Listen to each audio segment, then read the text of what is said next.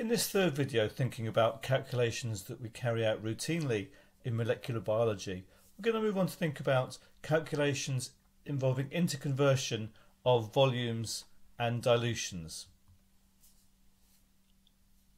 So let's begin by taking a perhaps curious step back, something which many people will feel intuitively that they get, but is helpful as we go forward in thinking about the calculations.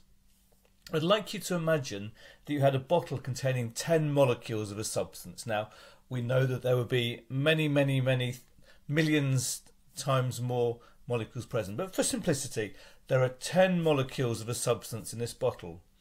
If we were to add to that the same amount of water, the same volume of water, so that there was twice as much volume overall, how many molecules of the substance would we have?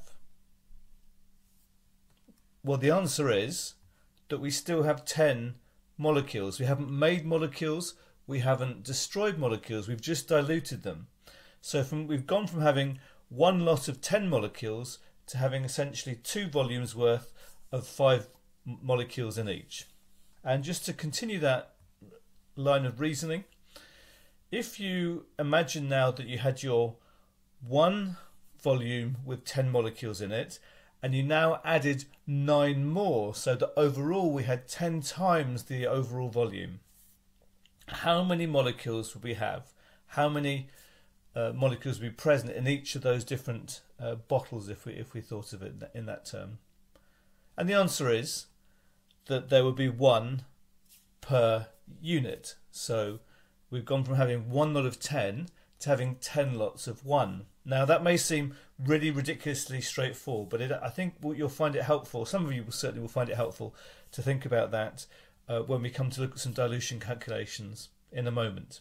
Now, just before we move on from this, a couple of jargony phrases that will crop up.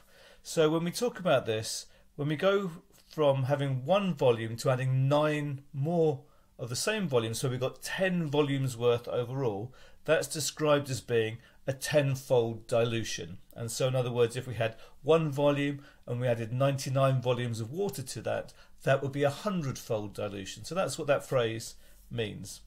And secondly, we might, if the final volume that we needed for a reaction was 1 molecule per bottle, as it is on the right hand side here, then we might describe that initial solution as being a 10 times stock. It's got a concentration that's 10 times what we would need for a reaction, and that again is a phrase that will crop up later on. So as I said then, the core to thinking about these sorts of calculations is remembering that we're neither creating nor destroying a substance, we're just diluting it. And so the amount we had at the start of a reaction, or at the start of a dilution rather, is the same as the amount that we've got at the end. And to put that slightly more mathematically, the volume that we had initially multiplied by the concentration that we had initially is going to be the same as the final volume times the final concentration. And we would sometimes, on the left hand side there, we would sometimes say stock volume times stock concentration, but it's the same thing.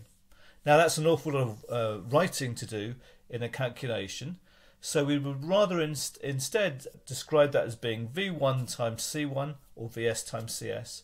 V1 times C1 equals Vf times Cf. And that is the basis of all of these sorts of calculations that we're just going to talk about now. And routinely, you would be given 3 of those bits of information and you need to work out what the 4th one is. So let's look at an example. If we had 250 microlitres of a 30 millimolar potassium chloride solution, and that was made up to a final volume of 50 millilitres, what concentration would it be? Now I would start out by writing down the standard equation that we're thinking about. I wouldn't write down routinely that full version each time, but I would literally write down V1 equals C1 equals Vf times Cf every time we did a calculation of this sort. And then we put into this the items that we know. So we know that we're beginning with 250 microlitres at a 30 millimolar concentration and that we end up with 50 millilitres. And so the unknown in this case is the final concentration. This is the term that we're going to be trying to find.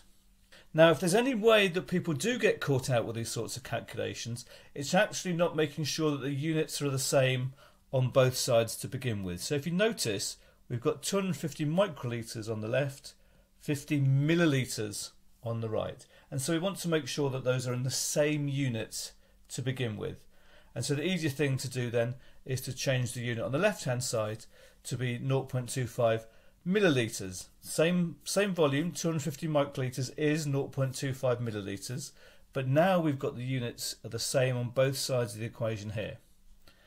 And as a result of that, I now know that my unknown, the units for that are going to be millimolar, the same as they are on the left hand side here.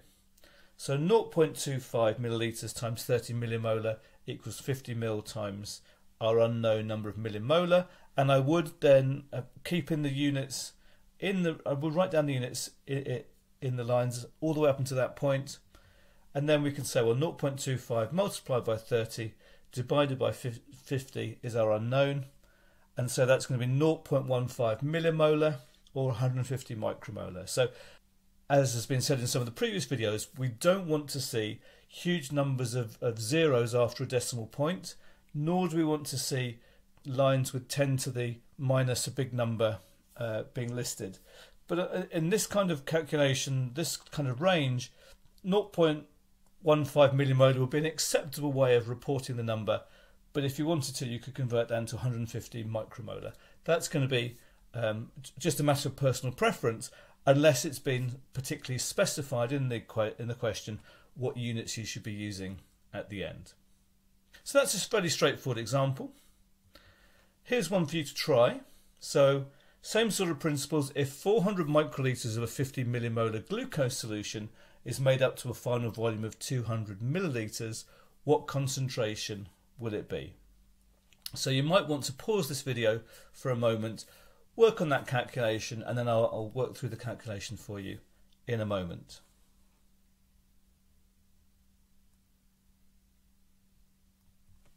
Okay, let's see how you got on. So, as I've stated previously, the first thing I would do every time is to write down VI times CI equals VF times CF.